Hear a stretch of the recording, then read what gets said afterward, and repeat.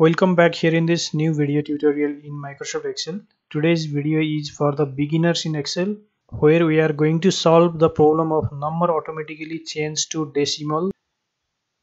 Sometimes while you enter the number here in the cell, then it automatically goes to the decimal format. If I put here 300, then it becomes 3. If I put here 87, it becomes 0.87. So this kind of problem happens because of the change in the setting of Excel. So to solve this, you have to go to the Excel options window, which is available in the file tab.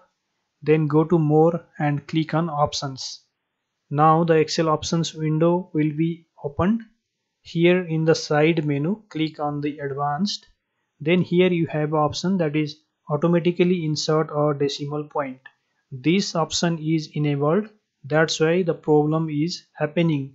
So just unselect this option, then click OK. Now your problem is solved. Here if you enter the number, it doesn't go to decimal format now. So this is the way of solving this problem in Excel. And this much for today's video. Thank you very much for watching. To learn more in Excel, please visit the video page in my channel.